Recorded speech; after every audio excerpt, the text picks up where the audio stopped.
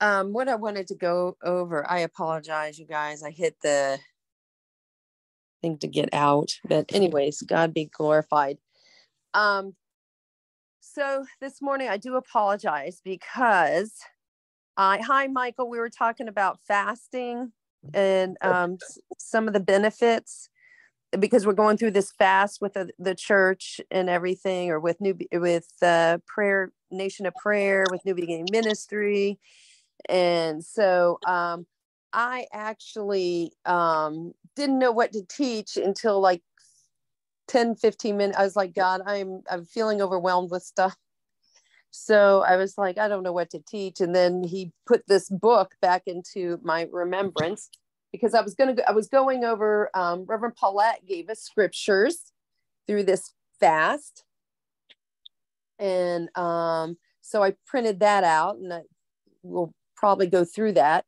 But I remember this one book called Fasting by Jensen Franklin, and opening the doors to a deeper and more intimacy with more powerful relationship with God. And we all know this, that when we do fast, we're dying to our flesh, and that our spirit man is being strengthened, the flesh is being destroyed, and the spirit man is increasing, and that's able to help us to commune with God better, especially in speaking tongues, worshiping in spirit and truth. So spiritually there is a lot of benefits of fasting. And so I wanted to just go through some of what he said that I thought was very important. And we do know that there's a lot of people that just don't even fast. There's a lot of people that really don't even worship. They may go to church and that's about it, and get some, words there, but they are not really pushing into Jesus. We're people that do push in, and we're people that want to know God more and more, and we push ourselves. Let's see. Let's just talk about, I'm going to read a little bit out of his book, Fasting, Opening the Doors to a Deeper, More Intimate, and More Powerful Relationship with God. Jensen Franklin. He says, let's go Psalm 42, 1-3. As the deer pant for the water brooks, so pants my soul for you, O God. My soul thirsts for God, for the living God. When shall I come and appear before God? My tears have been my food day and night, while they continually say to me, where is your God? You just see here how David is that's all he wants is God. He wants more of God. He's struggling. He's got to battle the thoughts, or whatever he's going through, and just push and just saying, but I want more of you. So my soul for you, oh God, my soul thirsts for you, for the living God. When shall I come and appear before God? That's all he wants. You see it in this Psalm, that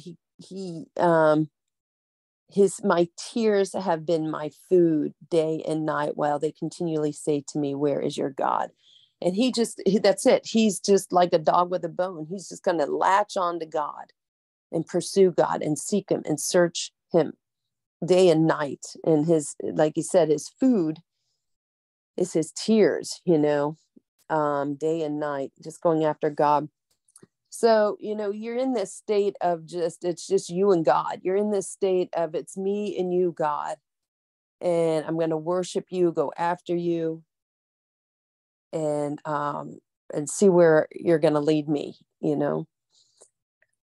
Fasting for your breakthrough. What is fasting? I'm going to read a little book out of this book. What is fasting? Since there are so many misconceptions about it, I first wanted to clarify what biblical fasting is not. Fasting is not merely going without food for a period of time. That is dieting, maybe even starving, but fasting is not, nor is fasting something done only by fanatics. I really want to drive the point home. Fasting is not to be done only by religious monks. A along with a crave somewhere. The practice of fasting is not limited to ministers or special occasions. We all should be fasting. Jesus does talk to us about that in the Bible, you know. So let's see. I wouldn't want to deal with this. It talks about when you eliminate food from your diet for a number of days, your spirit becomes uncluttered by the things of this world and amazingly sensitive to the things of God. As David stated, deep calls unto deep, Psalm 42:7. David was fasting. His hunger and his thirst for God were greater than his natural desires for God. As a result, he reached a place where he could cry out from the depths of his spirit to depths of God, even in the midst of his trial. Once you've experienced even a glimpse of that kind of intimacy with our God, our Father, the holy creator of the universe, and the countless rewards and blessings that follow, your whole perspective will change.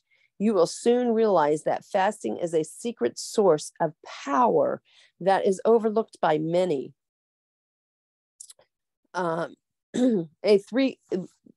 So really, there is this, I don't know if you've experienced this in fasting, you just really are denying that flesh, that unclutteredness is going away, and it's really you and God. And there's a power behind it. What I thought was very interesting, a 3/4 chord is not quickly broken. And I liked what Jeff Jetson said, Mr. Franklin here, out of his book. During the year that Jesus walked the earth, he devoted time to teach his disciples the principle of the kingdom of God. So he was teaching the kingdom of God, principles that conflicted with those of this world. In the Beatitudes, specifically in Matthew 6, Jesus provided the pattern by which each of us is to live as a child of God. The pattern addressed 3 specific duties of a Christian: giving, praying, and fasting. Jesus said, when you give, and when you pray, and when you fast, he made it clear that fasting is like giving and praying. Was a normal part of Christian life. As much attended should be given, fasting, and as giving to give to prayer. So there's 3 things going on here. There's your giving, praying, and fasting. So that's our 3-chord strand. Those 3 things together are powerful. Solomon, when writing the book of wisdom for Israel, made the point that a cord of rope braided with 3 strands is not easily broken. Likewise, when giving, praying, and fasting are practiced together in the life of a believer, it is created a type of 3/4 cord that is not easily broken. In fact, as I'll show you in a moment, Jesus took it even further by saying nothing will be impossible. Think about that. So if you're doing God's will, giving, praying, and fasting, nothing will be impossible. So this is important, as disciples, that we're doing all 3, not just one, which could be dieting, not just praying, but also giving is very important. Could we actually be missing our breakthroughs by not doing all of these 3 things? Remember, 30-fold, 60-fold, 100-fold return Jesus spoke of in Mark 4:8. Look at it this way. When you pray, you can release the 30-fold return when both prayer and giving are part of your life. I believe the 60-fold blessing, when all 3, giving, praying, and fasting, are released into your life, that 100-fold return can be released. And that, to me, when I was going through this book, I found that very fascinating, that, doing, all 3, that could push you into 100-fold.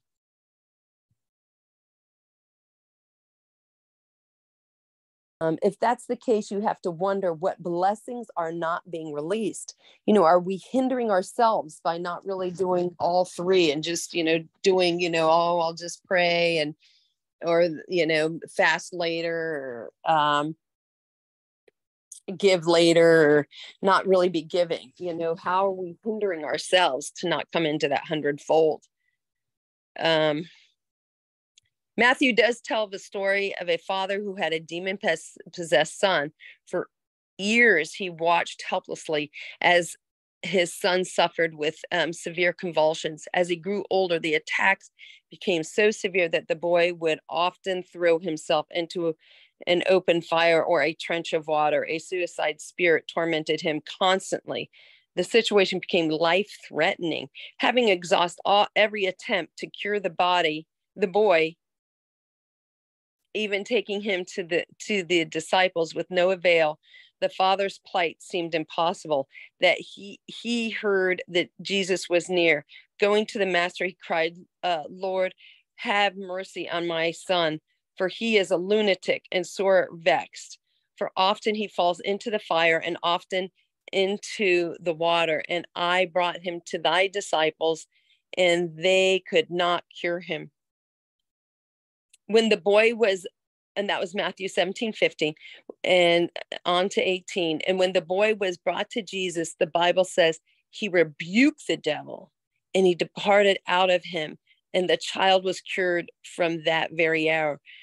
But what made the difference here, as we all know, in Matthew 10, it was recorded that Jesus had already given the disciples power to cast out evil spirits and to heal the evil diseases. So why couldn't the disciples cast out this demon and cure the boy? That's what they wanted to know too. So later that night, when they were alone with Jesus, they asked him. Jesus replied, because of your unbelief, they asked him.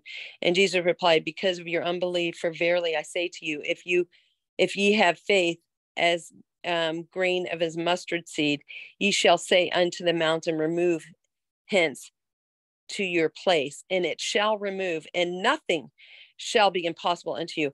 How about this kind goes not out by prayer and fasting?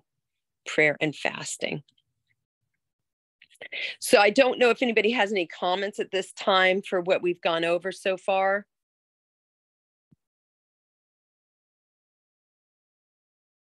No.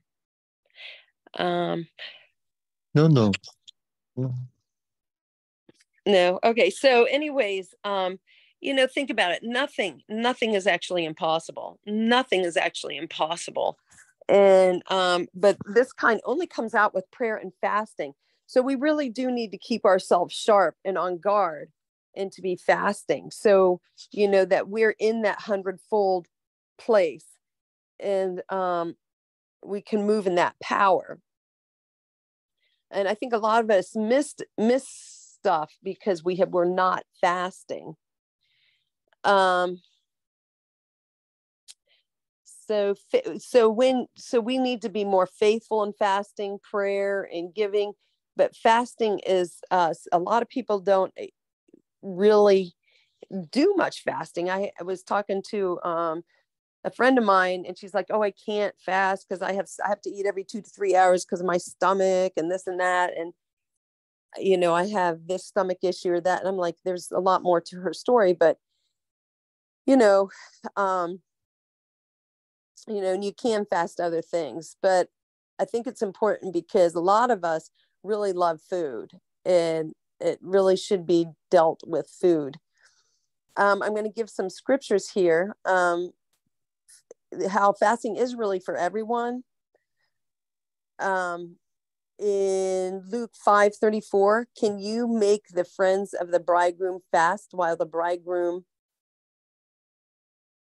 is with them? But when the day will come when the bridegroom will be taken away from them, then they will fast in those days. Okay, so, at the time, they didn't really have to fast because Jesus was with them. So you get this impression that, when we fast, that's when we commune with Jesus. When we're fasting and praying and worshiping, we're really with Jesus. you know, and so that because Jesus was with them, they really didn't have to fast at that time. And then afterwards, when Jesus leaves, they need to fast when the bridegroom's not there. Let's see. So, but Jesus did fast, as we know, when he was he did a 40-day fast right before his ministry. So, you know, it was as if he was fasting for everybody at that time, because, you know, we are in Christ. And that maybe is why they didn't have to fast for them, or, you know, why he was with them. But that's just a theory. Let's see, First Peter 2:21, a disciple is not above his teacher, but everyone who is perfectly trained will be like his teacher.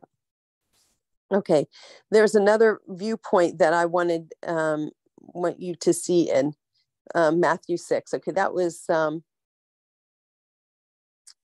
with going back to Luke, you know, Jesus did fast, so we should be doing fasting.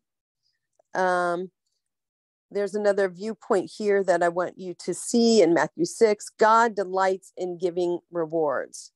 Not only that, but he says that when giving, praying, and fasting are practical in your life, he rewards you openly. He rewards you openly. A good example of such open rewards can be found in Daniel. While in Babylon captivity, his fasting, even partial fast of certain foods, brought about an open reward of God, who blessed Daniel with wisdom beyond that of anyone else in his empire. Later in chapter 10, Daniel was grieved and burdened with the revelation he had received for Israel. He ate no choice bread or meat and drink, nor wine for 3 weeks. Then he described the angels that was sent to him, which had been delayed by the prince of Persia for 21 days. With the answer, Daniel sought his fast break the power of the delayer and release the angels of God so that God's purpose could be revealed and served. This is just the tip of the iceberg. As you read on, I will show you how the 3/4 chord works in every area of your life. Do we desire to know God for your life, for our life, whom should be Mary, and what we should do in the critical situation? So it's important to really understand, what time is it? That it also brings health to your body, finances, prosperity, and blessings. Okay, so when we do this fast, it will bring blessings, financial prosperity, also in good health and healing to our bodies. And it will help us to draw closer to God and have breakthroughs in our life. And nothing shall be impossible for us. So fasting is truly a secret source of power. Anybody wanted to add on anything else about fasting? I wanted to. You said fasting is a source of power, and I wanted to say that sometimes, even though fasting is not to be a diet, fasting makes your body feel more, like you feel better in order to do things better. Mm-hmm. So like you're not heavy because of McDonald's or fufu or whatever you are. Yeah. You feel light enough to do things, even though Mm-hmm. when we have a headache because we are tired, but for most of the day you feel light enough to do more things. You feel like, okay, Mm-hmm. I don't know, but I have the strength to do things today. And Mm-hmm. yeah, so fasting, more than being a spiritual activity, is an activity that is like giving. Mm-hmm. Strangely, even though you're not eating for most of the time, you have more strength and energy to do things. Mm-hmm. Amen. It's true. It is true. Any other points of view here? Um, I find an experience in fasting, it makes you like more awake, like more alert in the spirit, more Yeah. sensitive to the Holy Spirit. And you just God like take you in a different realm. And I find, people that I yet to get there, but I found that people that does a lot of or used to do a lot of fasting, they walk in such a humility. Like there's a depth in Mhm. them. There's a quietness in their spirit because they're seeing things, they're perceiving things, and uh, Mhm. it's like something transfer onto you when you're in their presence that Mhm. the natural words cannot really express. Also, I read in a book many, many years ago when I started fasting. It like toxin. It's really like a spring clean to your body. We need that spring Yeah, there's a clean. great health benefits Yes, in yes, fasting. yes.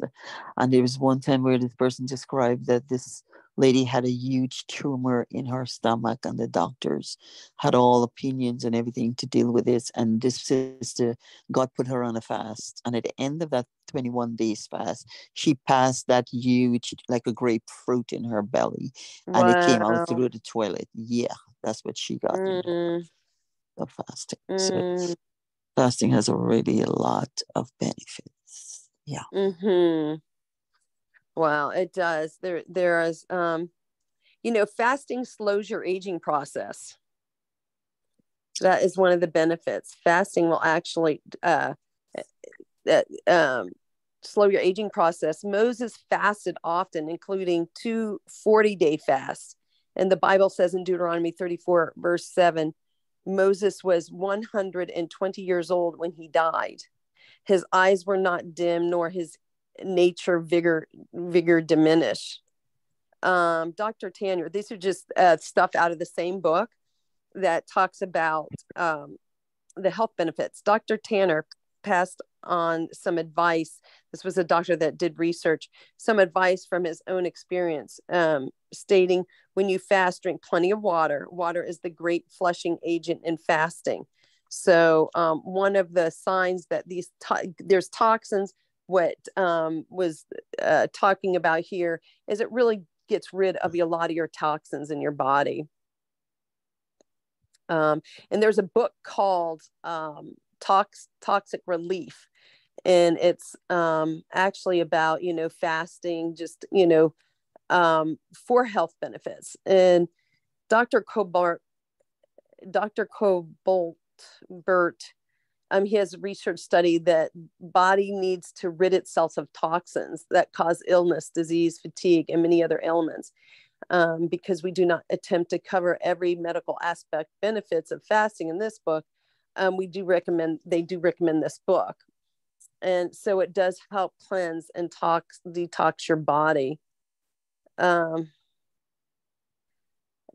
another Dr. Oda Birchinger, who supervised more than 70,000 fasts, state fasting is a royal road to healing for anyone who agrees to take it for recovery and regeneration of the body, mind, and spirit. He went on to say fasting can heal and help rheumatism and joints and muscle diseases, heart, circulation, blood vessels, stress-related exhaustion, skin disease, including pimples and complexion, menstrual cycles, hot flashes, respiratory organs, and allergies too.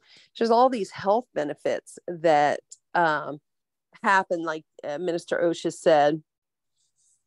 Anybody else wanted to add with that? It's Michael. Good morning. Yeah. You know, I've come to find that I'm almost always, it sounds maybe unbelievable, but I'm almost always fasting, hardly ever eating. It's like, and I am a bit thin, but I feel good in it. I feel like food is almost a distraction. I mean, that sounds extreme. Mm-hmm. There's also an unhealthy attitude you can have about eating. We don't want that either. Mm-hmm. But I find that like I'm not hungry. I can eat so little and have so much strength. And just strength to do what I need to do physically. Mm-hmm. And have clarity and quietness in my soul. It's amazing how little I eat. Maybe I eat a little drink in the morning with a muffin, and then I'm good, just with some nuts and raisins and lots of water during the whole day. And I'm doing heavy work too. And so, but the thing is, it's helping my focus to God, and just staying attuned in the spirit, I believe. I don't know that it's always considered fasting or fruitful as a fast that's focused with a goal. I don't know. I could say that about my walk, as much as I'd like to have it be. But I think it has all those benefits that you're describing. Definitely those health benefits. It's like, I find that eating is almost like a distraction sometimes, Yeah. But just let me describe this. Eating is very affected, like, by the psyche. Like, I'm hungry. I get real appetite when I'm around the saints, or it's like there's the bridegroom somehow in the fellowship. He's present now, and I can see that it's often, for good or for bad. Sometimes I'll have a craving that would otherwise not be there, or a lack of maybe self-control to quiet it because of something that's up, in the group, or something, something that makes me nervous, or needing peace or quietness. And so it is very psychological when and what we choose to eat, Right. many times.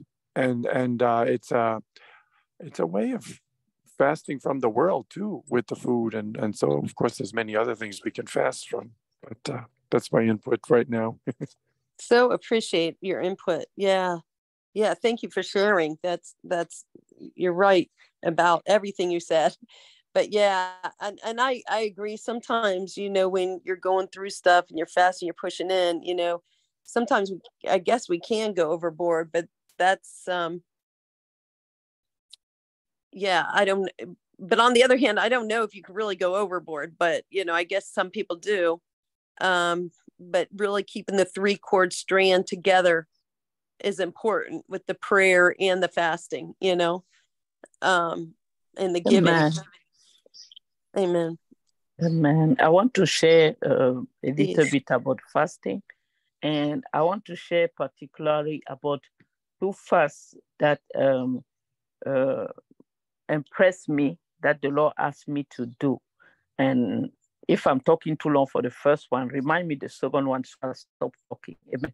Okay. So the first one he told me, because we are used with the regular fast of avoiding 1 meal or 6 to 6 or 3 days dry, is I remember I was in Ashland, and I have so many people with me, and people were kind of pressing me, like left and right, pray for me, explain me this dream, interpret for me this, and I was overwhelmed. And I have children. My children were still young. I didn't have time to really focus on God. And then the Lord told me, I want you to fast with your word. Fast with your word. I didn't know that exists. I said, what is that, Lord? He said, I want you to talk. Don't, if you can, avoid to talk. Avoid to talk. You just tell people you are fasting, and your fast is not talking. So I will be. I will take care of my children. Okay, give them shower and everything, prepare them and everything. But I told people I cannot talk that much, because the Lord told me to stay quiet. And I saw that during that time where I was quiet, I gained so much insight in the spirit, because my spirit was quiet, and I was receiving directly from him. And I saw that talking actually too much is a distraction. And in the abundance of words, there's sin. I think it's somewhere in the Bible. Yes, Proverbs. So, yeah.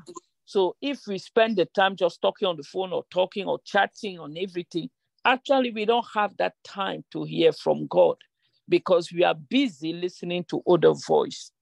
So that was the fast that really touched me. And even if we do the regular fast with food, we need to think that we need that time of meditation where we quiet our spirit and we can receive. It's very important. Amen. The time to receive, that silence inside you just to receive, not the TV, not someone else or YouTube teaching of someone else. Yeah. The second fast, I remember that marked me, that and those are fasts he's giving me direction. It's not that I read somewhere. He will come and say, I want you to fast this way. The second one was he asked me to eat the bread without leaven, without yeast, and I chose to eat, that the Jewish bread, I think it's called matzah or something like that. Matzah. Yeah, matzah. Yeah, matzah. So I choose to eat that one. Caroline, do you know that I find that fast more difficult than the regular dry one? Wow. That fast was so hard for me. I don't know. I was just eating the matzah and drinking, and I will eat anytime I'm hungry. I think he put me on that for it was like 5 days or something like that. Just eating the matzah and drinking the fruit, grapefruit. A little bit like you are doing communion constantly, you understand, for 5 days. It was so hard. My flesh was crying. And I understood that it has a spiritual meaning that, okay, I couldn't understand all of it. And I look at Matzah, I learn about Matzah, how the body of Christ was peace and everything. The whole on Matzah is a meaning, has a meaning. I did the whole teaching on the bread. Wow. But I think it killed so many things inside me that the dry fast was not able to do. So that is amazing, because I think the dry fast is like the ultimate power source. No, I don't know what happened with that. Perhaps it's because it's like an action of communion, but it's continual. For 5 days, I did not eat anything else but matzah and grape, the grape. So I was always, it was like self-deliverance, but it was under his instruction. I don't tell people just go and do it. No, it was him who wanted me to do it just in order to achieve something in me. So it's what I want to share. Oh, that is really awesome. I remember the first time I fasted, I was working at Holy Cross Hospital, and this book that I just read a little bit out of, and I was religious, I went to Church of Christ. It's like repent, be baptized. They got that right. But if they would really focus on sin and how you need to repent and be perfect. So I always had these dreams of walking a tightrope. And that's the way I really felt like I was living. And the guy said, you need to be fasting. He gave me this book. So I did, I think, a 3-day fast. It might've only been a 1-day fast. I can't even remember. It was the first time I kind of really ever fasted. And that night I dreamt God writing in the star. He wrote in the heavens. It was like a cloud writing. And it says, you will reap what you sow. And oh God, what was the other two? I really forget the other two. He gave me 3 things. I probably have it in a note somewhere, but the hand of God wrote 3 things up in the sky for me. And that's the only one that I remember is, you'll reap what you sow. And so there's been other times where I fasted and had supernatural encounters. So I don't know if other people had supernatural encounters after breaking their fast.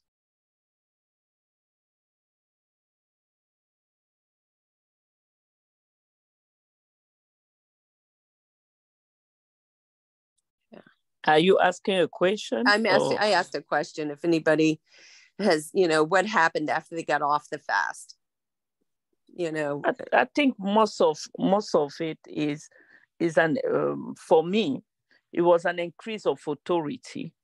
Amen. Increase of authority in the spiritual realm. I was able to do some deliverance I was not able to do before. So, but my training also was part of it, because I was trained into fasting dry for continually from Thursday to Sunday, continually. And I knew that when I was fasting like that, just when I was talking to people, they will start manifesting. I'm not even praying. I will enter into McDonald's, people start manifesting around me. I enter in the train, some people, start, those bad smell of some people like rotten eggs. People will, the demon will start leaving, but those were the result of dry fast. That was dry from Thursday to Sunday. That means no water, no water, no food. Yes. It was able also to give me a kind of control, because, self-control is in delegation of authority.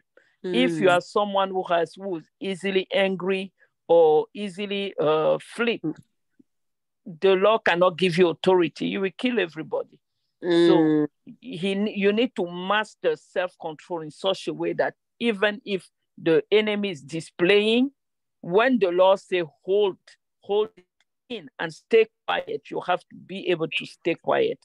So I think those ability come with fasting.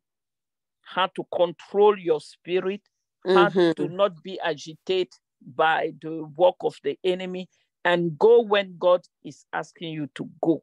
You understand? So if we can call it supernatural, I think that fasting is a very good teacher. Amen. Amen. Wow. Anybody wanted to add anything else? Yeah, I find that, especially when I used to live at a campground in Virginia, that I did a lot of fasting there and a lot of praying. And when I would like minister to people, it's like I would get a word right away. It was so sharp and everything. I mean, I do get now. But then I find also that when I used to lay hands on them, like mostly on their shoulders or hand or whatever, I would actually feel the anointing leave my fingers and go into that person. I actually would feel it. Yeah, I would feel that. And then later they would come and tell me, they felt something like a light was released in them, or something that like brought life back to them, or deliverance, or those kind of manifestation that God does by his spirit. And I used to be really so encouraged to press in and to press in a little more. So and that reminds me. Yeah. Go ahead. That reminds me, I did a 10-day fast. I was in Ohio, and I was separated with my husband, and but not for long. I think it was like 2 weeks tops. But I fasted for 10 days. And I remember toward the end of the fast, I don't know if I completed the fast or I was toward the end. And this lady she was like in her 80s. She was overweight and could barely walk. And I said, "Oh, can I pray for your healing?" She says, "Oh, yes." And I went and prayed for her. And we exchanged phone numbers and everything. And she called me, I think 2 weeks later. And she goes, I was waiting to make sure I was really healed. But I got healed. She was healed right away of her pain and body aches and all that. And then she didn't want to call me until she really believed and made sure she was healed. But she called me two weeks later to say, I still feel good. I told everybody in my church and my daughter and everything. And I think, that's because that 10-day fast that I was on, and then I prayed for other people too, but I can't remember. This was so long ago, of the manifestations that happened there too. But how powerful that is, this elderly lady, was healed of all these chronic inflamed diseases, and she could barely walk. And so she was healed. And it takes that discipline. I think, really being disciplined. Disciple, the word disciple comes from discipline, and really being disciplined. So There's definitely a lot of benefits. I would encourage people to read this book if they can, Fasting with Jensen Franklin, because there is so many benefits. And plus, you've heard other testimonies here. I wanted to go through also in here were some of the scriptures that we were given out for our fast. You know what? Yes, Michael, thank you. He wrote in the chat, increase of peace, focus, clarity, yielding increase of peace and authority. Yes. If I could just add, please.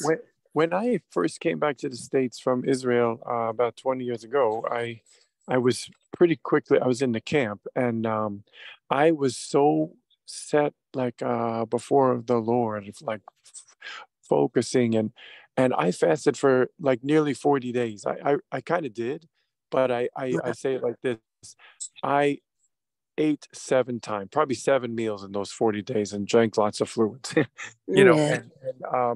but it was like I didn't even need the food. I was just doing it out of, like I said, when you're in the fellowship, sometimes it's like a celebration of the bridegroom's presence. It's just the Lord is so present in fellowship. And those 40 days, it was really hard. It was hard at times. And I was alone a lot. I just went off in the room, and it was hard for me. But and I can't say during that time that I got a lot out of it, but there was a foundational scripture, even Psalm 42, actually, I think it was. Yeah. Oh, no, it's another one. But anyways, that's like a foundational thing came out of it for a heart attitude in the walk, like the process of the walk. That's basically the fruit. There was a lot of self-control that came out of it, and just that kind of mysteriously stayed with me. Not fruit that I could report, oh, this happened, that happened, this miracle, nothing manifest, but just a presence, I could say, and self-control that it gave me toward food, and toward a few other things, I suppose. So thank you. Amen. That's amazing. I know it's funny because when you do fasting, you're used to not eating. You're like, wow. And then you eat your first meal. It's like, this is way too much. And I think we, as especially in America, we eat way too much food. So I wanted to look over some of these scriptures that we are supposed to. Galatians 2, I don't know if anybody would like to read Galatians 2, 20, 21 that's in the chat.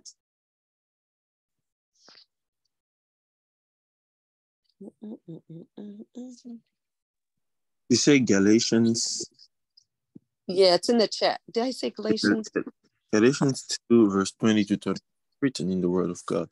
I have been crucified with Christ, and I no longer live, but Christ lives in me. The life in... I take it back, sorry. I have been crucified with Christ, and I no longer live, but Christ lives in me. The life I now live in the body, I live by faith in the Son of God, who loved me and gave himself for me. Verse 21, I do not set aside the grace of God, for if righteousness could be gained through the law, Christ died for nothing. Amen. Amen. So if I've been crucified with Christ, I no longer live. And when we fast, we are crucifying our life. We're dying to that flesh. And but Christ lives in us. So our flesh is being destroyed. And the life I now live in the body, I live by faith. So somebody, I got a text, but anyways, I live by faith in the Son of God who loved me and gave himself for me. I do not set aside the grace of God, for if righteousness could be gained through the law, Christ died for nothing. But really 20 is where I want to look at how we die to the flesh and Christ lives in us. And that life that we now live in the body, we live by faith. So we're just living by faith.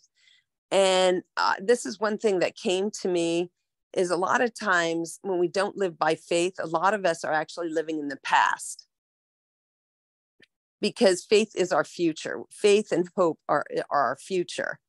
But a lot of people, if you hear them talk, they'll talk about the past of all these things that they did and this or that. But we live by faith. We live in hope, and we live in the future. This is the only book that has prophecy, you know, the so-called, this is the only holy book, but what other people say is holy, this is the only one that really has prophecy in our future. By what God promises, it has our future, our prophecies in it. So we live by faith in the Son of God, who loved us and gave himself for us. So that's really important to really understand that we are crucified, our flesh is crucified, and we live in Christ. He is in us, and we live by faith. And we live by faith. Romans 5:8, but God commanded his love toward us, in that while we were yet sinners, Christ died for us. While we were yet sinners, Christ died for us. You know, he did it for us. It's completed. It's over with. 1 Corinthians 5:3, for I delivered unto you the first of all that which I also received, how that Christ died for our sins according to the scripture. He did it all, and we just have to live in Christ and be crucified our flesh. So there's just some of the scriptures I wanted to go over. I don't know if you wanted to have any more comments, any other comments. We're going to end now. And if somebody feels led to pray, they can pray.